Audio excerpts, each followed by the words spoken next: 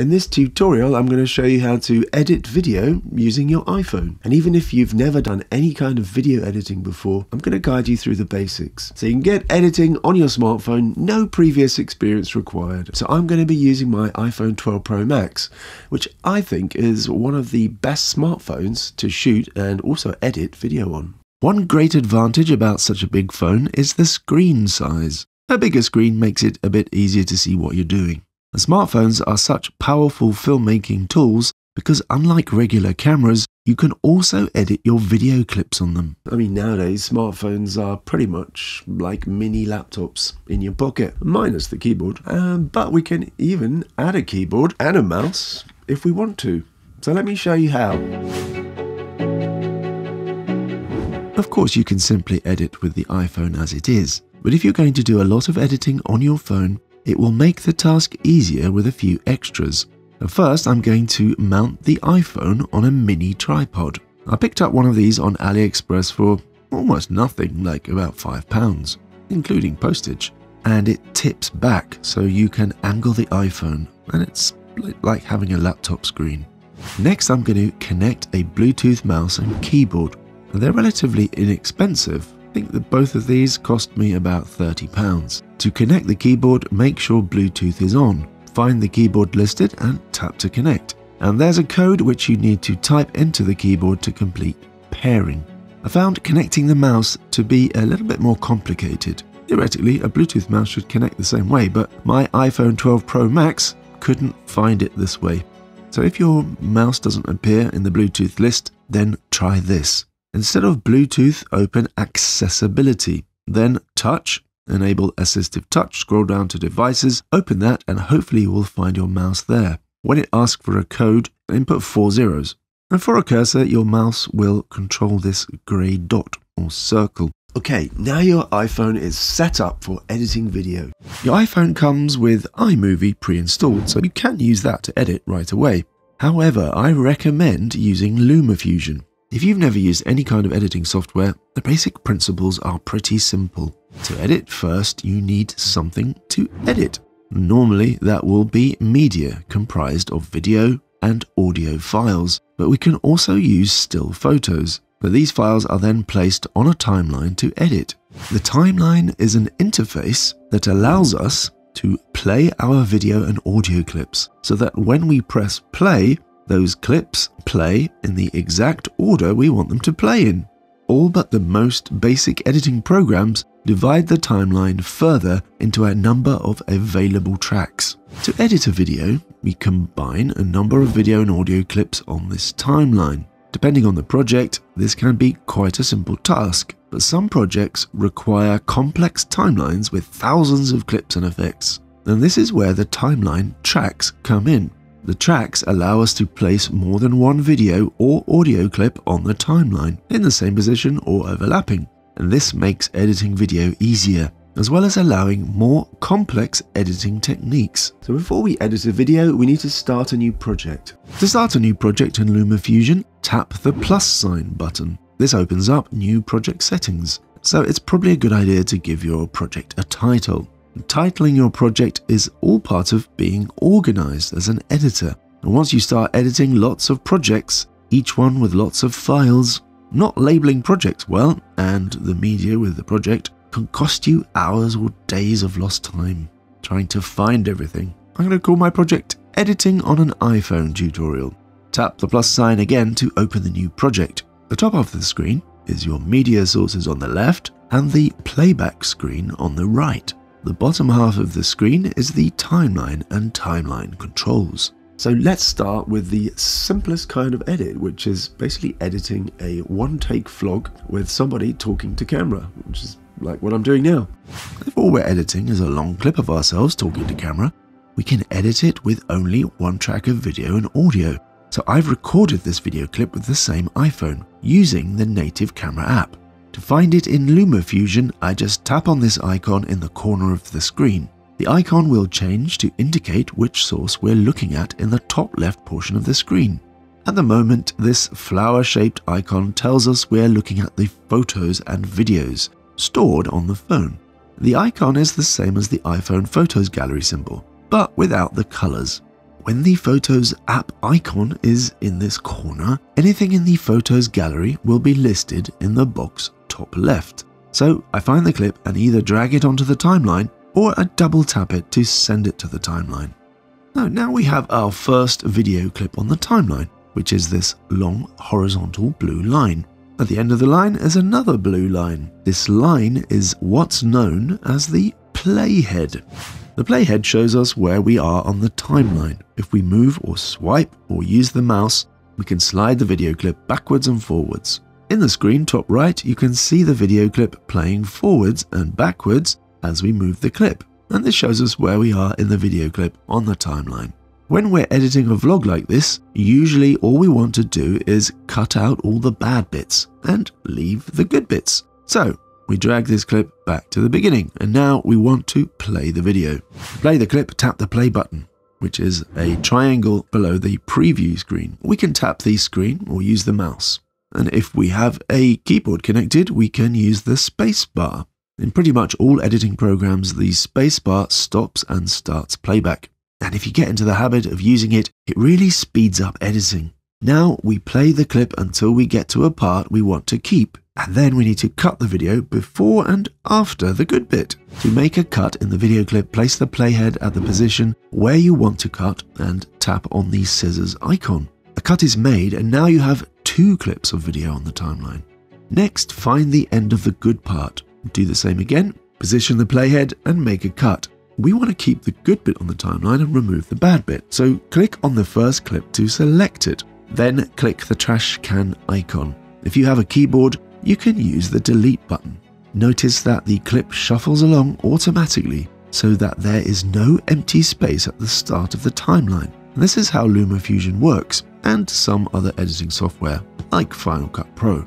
So now we just go through the whole clip, cutting and deleting the bad bits. Each time we delete a bad bit, everything ahead of it shuffles along automatically, so there's no gaps. What we're left with is a sequence of me talking to camera, the whole thing from one angle. And that means these cuts that we've just made are what's known as jump cuts. Traditionally, when editors cut clips of film or video together, they would be between at least 2 angles. But these days, when cutting a vlog, we usually don't have a second angle. You've probably seen this a lot if you watch vlogs on YouTube. And the thing is, a jump cut can be a bit jarring.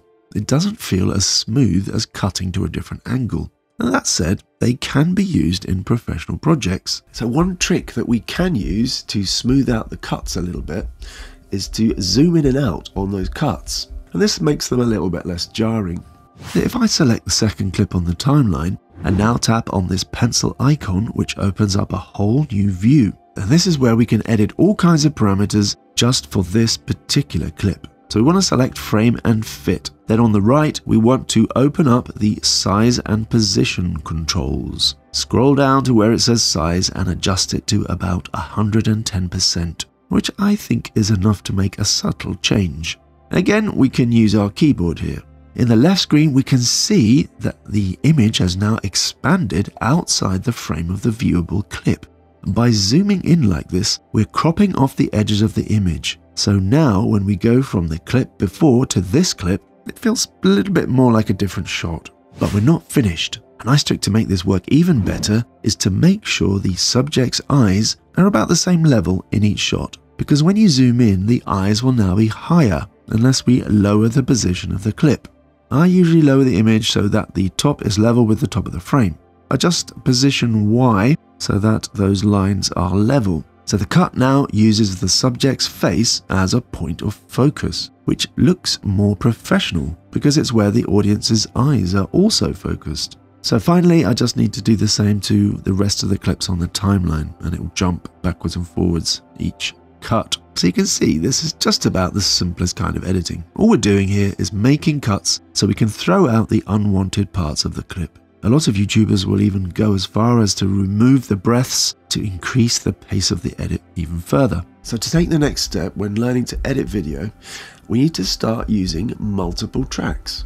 In LumaFusion and most other editing platforms, we get multiple tracks for video and audio. And when I edit, I almost never use just one track. If I'm editing a YouTube video in Premiere, I'll probably use about 4 or 5 tracks and about 3 audio tracks. For example, what if I wanted to add some music to this vlog to underscore what I'm saying? First, I need an audio file containing the music. So if we have a file of music that we want to use on the device, we can navigate to that file in LumaFusion using this area at the top left. But for this example, I'm going to use a track from Storyblocks. So Storyblocks is actually a separate company which provides a library of all kinds of stock video footage, music and sound effects. So we just scroll down to the folder labeled music, double tap or use the mouse to open up a library of music files. There's a name for the track at the top. The blue shape below represents the audio level of the track as it's played. So Too Cool for School is quite a thin line, so that means it's not as loud as Future Bass, which is a really fat line. Like with video, double tap or drag the file onto the timeline. If you double tap or use the mouse, the music will drop onto the timeline. Onto the audio track, starting at the point where you have positioned the playhead. The editing is really all about timing, and where we position video and audio is very important. I mean, it's really central to the process of editing. Good editors are people who tend to love getting lost in this process of building an edit and then spending hours adjusting and perfecting things. So note that Storyblocks provides a number of free music tracks, labeled free. Surprise, surprise. If you want to use the others, you need to pay a subscription. These music files are not stored on your device, so when you first use one, it takes just a couple of seconds to download, and that depending on the speed of your connection. And now it's stored on your device for the next time you want to use it. Okay, now we have video and audio tracks, and when we press play, they will play simultaneously. If you want to know more about smartphone filmmaking, in LumaFusion, video tracks are blue and occupy the top half of the timeline. And when we add another video clip, we can choose to stack it above the first video clip. Audio tracks are green and occupy the bottom area of the timeline. If we add another audio track, that's going to be stacked underneath. So there's a difference in the way audio and video files play back, because if we have multiple tracks of audio, they will all play mixed together. But if we have multiple tracks of video, only the video clip at the top of the stack is visible. The thing is though, when I added the vlog clip, all we got was a blue video file, but there was audio playing. So where is that audio? When you add a video clip which contains audio, LumaFusion does not add a separate audio track. Instead, it keeps the audio and video file together, and you can actually see the audio level as a lighter blue color in the bottom half of the video clip. If for some reason you want the audio to have its own track, just tap the Detach Audio button. Now the audio has its own track. But for now, I don't want to separate them, so I will undo what I just did. To undo your last change, tap the left pointing arrow, or if you have a keyboard, you can use the traditional Command plus Z keys. Okay, so what if I now want to add some B-roll to this vlog? So when you have a main clip, which in this case is someone talking to camera, any extra shots that you add on top of this are called B-roll shots. Traditionally, the main clip would have been called the A-roll, with the roll referring to a roll of film. But these days, the A-roll has been dropped and we just talk about B-roll. If I wanted to cut to this clip while I continued talking, so I could separate the audio from the first clip, then make a cut in the main clip and drop the B-roll clip into the cut. But now the video to the right has shuffled along to make space and it's out of sync with the separated audio. I could fix this and make it work, but it would take time, and if I decided I wanted to change it later, it's going to be tricky messing about. So this is one big reason why we have extra tracks to work with. Instead of cutting the main clip, I simply place the B-roll clip in the track above. Now when it reaches that clip, the software will cut to the clip above, and it saved me all that fussing around. And if I want to adjust the B-roll clip a little, it's going to be very easy. Using tracks, I could just go through the timeline, adding B-roll clips very quickly. And now we have this nice vlog with close-ups inserted. Now when we play it back, there is a bit of a problem.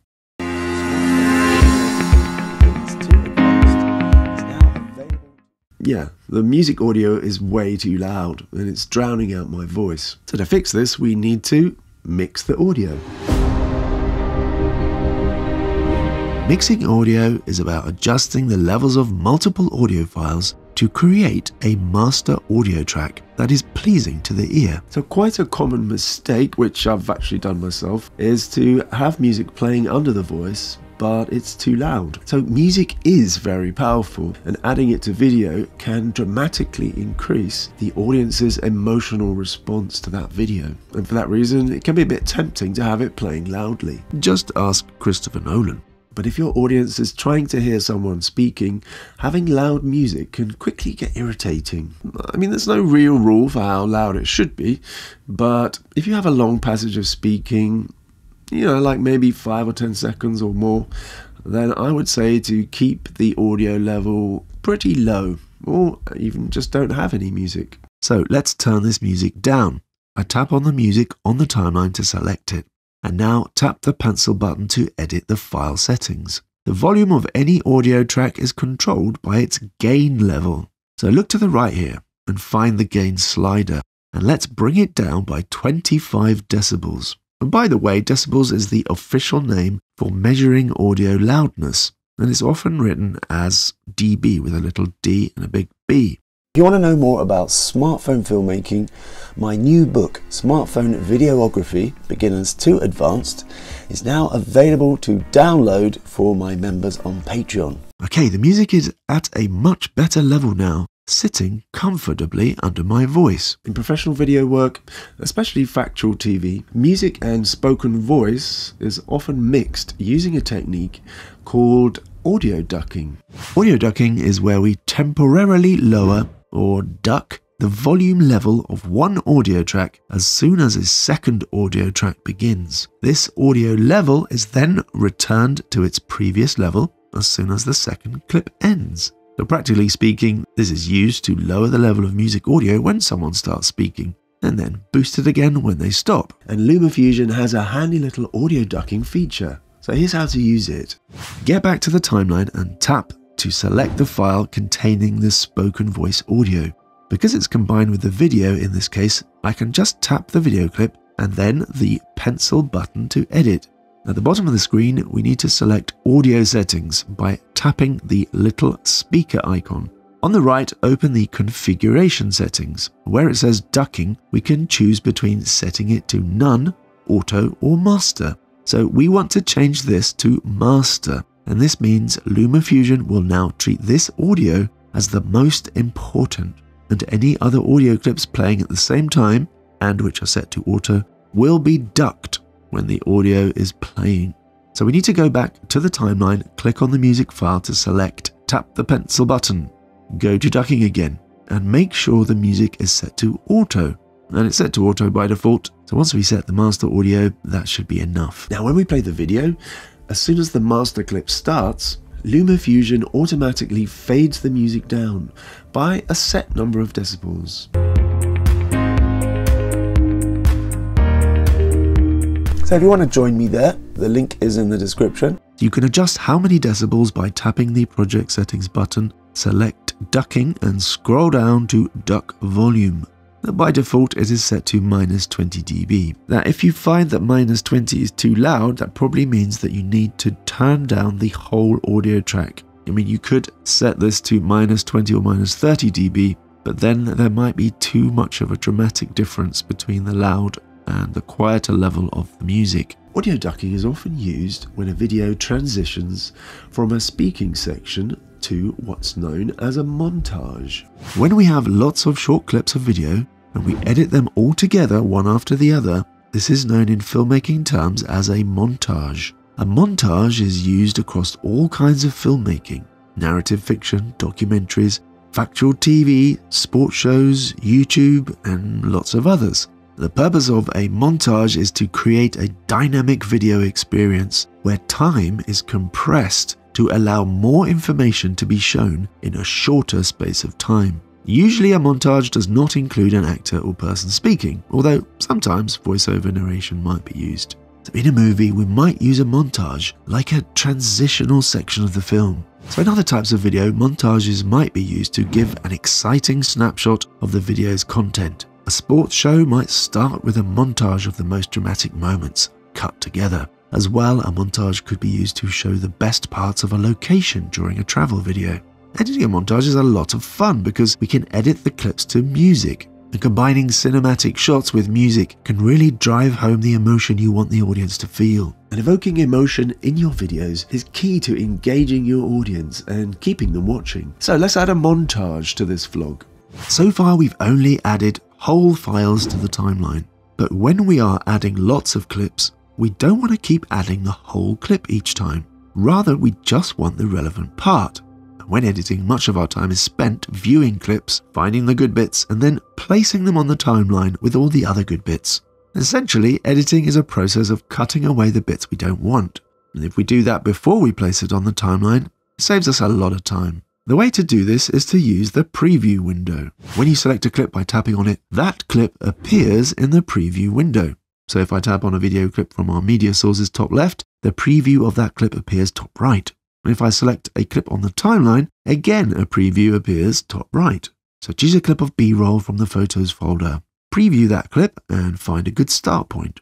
If I press I, which stands for in on the keyboard, the yellow bracket on the left moves to that point. Next, find the endpoint and press O, which stands for out, and the right yellow bracket moves to that point. Now when I drag or send the clip to the timeline, it will only send the part between the two yellow brackets. And it's much easier to handle than using the whole clip. And of course you don't need to use a keyboard to set these in and out points. You can just drag the yellow brackets along with your finger or with the mouse. When editing a montage, we should try to make the cuts follow the rhythm of the music. So we need to fine-tune the length of this clip to match the rhythm. Watch and listen, and where you feel a cut should be, tap the spacebar to stop the video, or just press stop. Now the clip is just a bit too long, so I need to trim off that end. And I can either use the scissor tool and make a cut, then delete the unwanted bit, or I can tap where the white arrow is and drag the end of the clip. A trick I use to make a quick montage is to use this first clip as a kind of measure for the next clips. Find the next clip, set in and out points, place it on the timeline. Now drag it onto the track above the first montage clip. Remember, we measured the first clip to fit the rhythm of the music. As we know, music usually has a consistent rhythm, so if all the clips in the montage match the first clip's length, it should keep the montage in time with the music. Drag the end of the top clip to match the length of the bottom clip, then move it along the timeline so that it follows on after the bottom clip. And you just keep repeating this process until you reach the end of the montage. Now you have a montage with a nice, tight pacing created by the music. So now we have our vlog with B-roll and a montage. I think next we should try to add some titles. We can add titles for all kinds of uses. A main title to tell the viewers what the video is. Section titles, subtitles for different languages, or if you want people to be able to follow the video without audio. In this video and my other videos, I will frequently use titles to help me illustrate the information I'm trying to get across. Adding titles in LumaFusion is pretty easy. Tap that Library Sources button in the top left corner and choose Titles from the menu. So you've got a few templates here for preset titles, but I'm just going to use the basic one. Drag the title down and place it on the track above the video. We can see in the preview window, we now have a title. With the title selected on the timeline, tap the pencil edit button. To change the words of the title, tap the button on the right with a pencil and a screen. Just start typing to enter a new title and then tap done. If you want to change the font, just tap the button with the two T's. While I was doing this, I discovered there's a little bug since the iOS 15 update, I think. Once you open this window, you can't actually get out of it. Tapping cancel doesn't work. So to fix this, just tap a font to select it and then turn the phone so LumaFusion is in portrait mode. And then you just swipe down from the top of the screen. Hopefully they'll fix that soon anyway. I think the title doesn't quite stand out enough, so let's add a background. Tap the button with a plus sign on the left of that row of buttons. Choose shape and change the color to something darker to contrast with the white text. I'm just going to use black, and you can see that the text has disappeared, and that's because we need to put the text on top of the shape. So close the shape settings with a little arrow and drag the shape above the text, using the three little lines on the right. And this is a bit counterintuitive, because putting the shape on top actually places it beneath the text in the frame. But anyway, so then open the shape settings and use the circles on the shape box in the preview window to resize the box. I'm going to make it into a kind of stripe across the frame. and I'll just bring the opacity down. The box helps to make the text stand out, but reducing the opacity I think makes it a bit more subtle. Okay, so the final stage of editing is to export your video. When we export our edit, the program combines everything we've created into one video file with the audio attached. In LumaFusion, the button on the bottom right of the screen with an arrow pointing up is our export button. Tap that to open up the export options. We want the top option, which is movie. So I just want to save this to my iPhone's photos gallery. But we also have the option to export directly to YouTube, Vimeo, or there's other sharing options. So now we get this set of export settings, and these are basically based on the project settings. Now, usually we can leave all these as they are, but one we might want to change is video quality. Video quality is the bitrate setting we want to give our final video. A higher bitrate will give us a better quality video, but a larger file. If you scroll down to the bottom, it gives you an estimate of how big the file will be with the current settings. If we change video quality, we can see the estimated file size also changes. What we're setting here is how much LumaFusion compresses the video as it exports it. It's a good idea to choose a higher quality. But remember that you can't actually add quality here. Most times we would choose between standard and quality. And below we can choose the codec. H.264 is the more common codec, while H.265 is the updated version, which actually does a better job and reduces the size of the video file. But be aware, some platforms don't support H.265. That said, most do, and so I nearly always use H.265 these days. So now press the button with the upward pointing arrow and LumaFusion begins exporting. And it's going to take some time depending on the length of the video. And once it's finished, you should find it in your iPhone's photo gallery. Okay, so we're finished.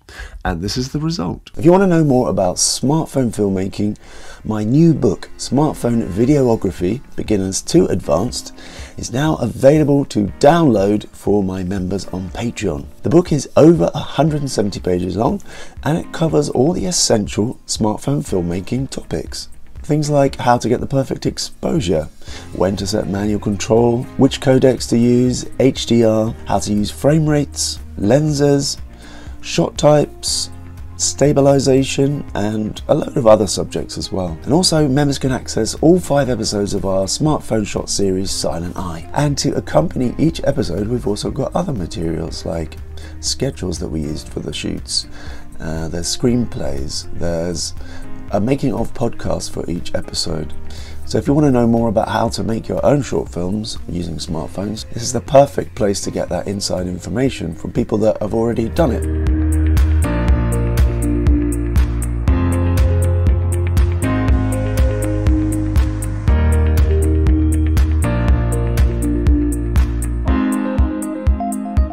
So if you want to join me there, the link is in the description, or you just press the little, it might be a little Patreon icon coming up.